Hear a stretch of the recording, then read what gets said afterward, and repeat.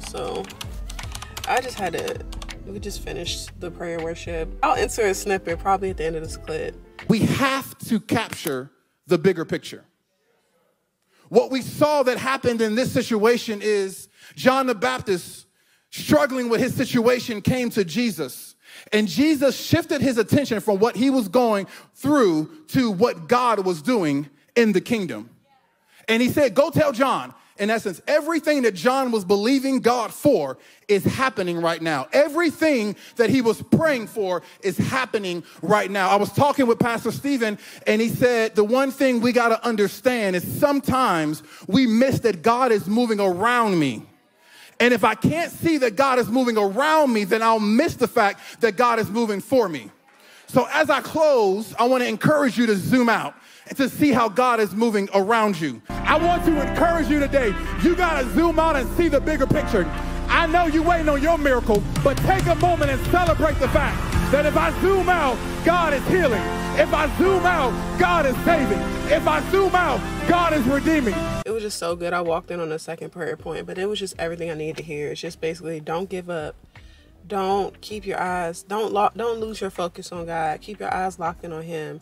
Don't worry about everything that's going on around you. We may feel like he's not moving according to our timeline, but then that's when we have to take a step back and look at the bigger picture. God is always working and moving in our favor. Sometimes we just got to take a step back and just look. And then when we see that bigger picture, all that he's already done, then we're like, oh, he is moving. So let me just realign my focus back on him. And I know just for me speaking, like for me personally speaking, God has done a miraculous work within me. Just from like I had an encounter with him when I was in this relationship, and I just like, I don't know what to do. I don't know how to get out of it. And God just instructed me in my sleep, like, get out. Like, you got to break up with him. And I did. And God had a job already lined up for me because I wasn't working at that time. And from there, you know, I was only at that job for 3 months before I had the job that I got now. And like, you know, just not even about financial, you know, like it's not about the financial, because yes, like I wasn't making as much money as I'm making now, but just seeing how God had already ordained my steps, like I was crying out in the middle of that relationship. I felt like I was losing myself. I felt like I wasn't gonna make it out because I just felt so alone, depressed, hopeless. And God literally had an encounter with me in my sleep, because that was the only way he can contact me, or that was the only way he can like speak to me, because it was so much going on in, you know, in the waking world. And, you know, God pulled me out of like tarot. God pulled me out of New Age. God pulled me out of all of that. Like, I didn't have a desire to do that anymore. I feel like when I did that stuff, my life was even more chaotic. I didn't feel peace. That stuff didn't bring me peace. It brought me more chaos and more confusion. And God had an encounter with me and just was like, you know, just, you got to move, leave that relationship. And from that, just I had jobs like God, like the job, and I was getting to know God on that job, and, you know, praying and doing just all the things. And just, I feel like I can't even get the words out. All I'm trying to say is that God is just amazing. God is good. And I just kept saying all this week, like, oh God, you brought me a mighty long way. You brought me a mighty long way. And I know the old people in churches that say that. I grew up Baptist.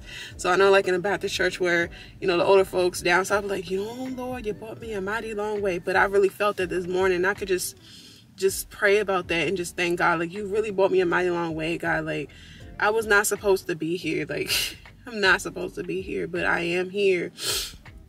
And God is still bringing me through stuff, and he's using me to inspire people around me, just people I never thought I'd be able to meet at, like, on the job. Like, I've never been a person to make friends at work, because I'm just like, it's strictly work. But like, there was situations of spiritual warfare where God just, he allowed me to get close with certain people. And from that, like, I feel like my relationship with God has strengthened, but then he also used me to help those people to strengthen their relationship with God. Despite how your past may look, despite how you may have treated people in the past, despite the mistakes you made, God has forgiven you for those things. And God is like, I want to give you all that I have for you. You deserve good things. You deserve to be loved in a way that's not harmful, that's not toxic, that's not chaotic. You deserve to be at peace. God has given me so much peace since I got rebaptized twice. Like, I messed up the first go round. I feel like, dang. But I also had to realize, like, it's not about your works and your doings. Like, God still loves you regardless. And that's something I'm constantly trying to rewire my mind on. God wants you to have a genuine relationship with him. And each and every day, God has just been revealing that to me. Like, it's not about your good works. Yes, I appreciate it, but that's not why I love you. I love you because you're my child. I love you because you're just amazing. And you are a representation of me. You are a split image of me. You are an image of the Lord. You are the image of the Most High. Like, and it's crazy. So just reflecting on, like, God has really brought me a mighty long way, y'all. Even to the point where I don't indulge in a lot of things that I used to indulge in. It's not easy, you know, being a Christian. It's not easy following God, but it's like when you truly have a love for and a passion for your relationship with him and just who he is as a person, you're going to want to do better regardless. And I think also God is calling me to stop being afraid to, you know, speak about his goodness. He's using you to, you know, talk about his kingdom, to talk about his greatness and his goodness and his mercy. I just want to let y'all know, like, God is so good. And I'm so thankful I came to prayer and worship this morning. Like, it's so good. And I'm just thankful. Like, God has brought me a mighty long way. And it's like sometimes I don't even realize how far I've come. And now that I think about it, God had put a vision on he gave me a dream. Don't panic. You relax. The water will bring you back up if you're... Listen, I know that video was made for educational purposes, but there was an entire word wrapped into that. Just stay around to the end of the video. Just give me a little... In life situations, we kind of go through a lot of different things where sometimes we have no idea how we're going to make it out of the situation. Sometimes we have knowledge of where we're going, and then sometimes we don't. But in the seasons where you don't know where you're going, you feel like you just put yourself in a deeper hole that you can't even imagine. Trust God. Don't go into the situation looking around you, looking at your physical, right? Because that is the enemy trying to deter you from where God is going to take you. And if you are so focused on what's going on around you and your situation in front of you, you literally are going to drown. God spoke this to me in a dream. God revealed this to me in a dream where I was going down a different route. It wasn't the plan that I originally anticipated. And I basically just lost all sight of direction. And like the instructor in this dream, I fell into a pool of water, and actually the ocean. And mind y'all, and I remember saying in my dream, I cannot swim.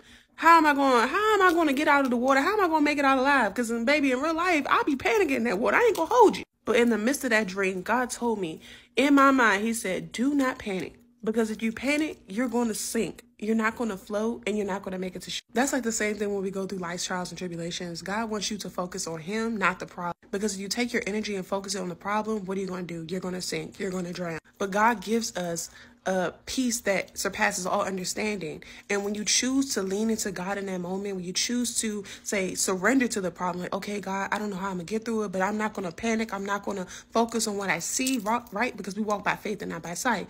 I'm going to choose to trust in you. It is in that moment when you truly surrender to what God is doing in your life and where you are in that situation. That's where he's going to allow you to float back up to the surface and be able to swim to shore, basically. Basically, y'all, if y'all didn't get nothing from that video, when life hits you hard, don't panic. Just trust in God. Pray to him. Let him guide you, and he will never lead you astray. But just thinking about the disciples in the middle of the boat, in the middle of the ocean. Jesus was asleep on the boat, and they're like waking up panicking, like, do you not feel the storm? He's like, oh, have you little faith? Like, why are you so concerned? Be at peace. Go to sleep. Chill out. It's going to be fine. Jesus was on that boat, calm as can be, sleeping. And that makes me wonder, like, God, I'm just realizing God was telling me, when things around you are chaotic, when it seems like, you know, the promise ain't coming, don't panic. Stay calm. Focus on me. Keep your eyes locked in on me. Because when you do that, you're going to be like Jesus. It's just like, it don't bother me. It don't faze me. The enemy's going to test you with certain things. And let me tell you something, y'all. Some days I had to take a step back and be like, oh, I see this is an attack. And I'm going to get better with that. But God is just like, just be at peace. Choose to be at peace. Even when Peter walked on the water, I think it was Peter. If it's not, I'll correct myself. But I believe it was Peter. He asked, you know, are you the one true God? You know, help me walk on water. And he's like, okay. Jesus like, keep your eyes locked on me. And Peter started walking. And as soon as he took his focus off Jesus, man, he started sinking. He started crying out. And Jesus like, oh, you had little faith. Where's your faith? If you would have just stayed focused on me and locked in, you would have made it across that water. The same way Jesus is speaking to Peter about crossing over to the water, the same way he's speaking to me and you. Don't look at your problems. Don't focus on them. Keep your eyes locked in on Jesus. You're going to make it. You're going to get through. So, yeah, just thinking about that dream that God gave me, and just like, if you stay calm in the middle of the ocean, God is going to get you to shore. And in that dream, I got to shore. So I'm just saying to y'all, stay in faith. Remember, keep your eyes locked in on Jesus. Keep your eyes locked in on the good Lord. And he will never leave or forsake you. He will make sure that you get to where you need to go. And his presence is always with you. Even when it feels like it's heavy, his presence is with you. So open your Bible, listen to a sermon, listen to a Christian podcast, listen to some worship music, or just get around a friend that you know is really heavily into God and just let them speak to you. Let them pray over you. Pray over yourself. Lay hands on yourself, because God has already given us the authority that in Jesus' name we are healed. We are able to do all things. Like, it's already been done. Jesus defeated the grave. We serve a miraculous God, y'all. So I'm about to head out. But yeah, thanks so much for subscribing and tuning in. And I'll see you in the next one.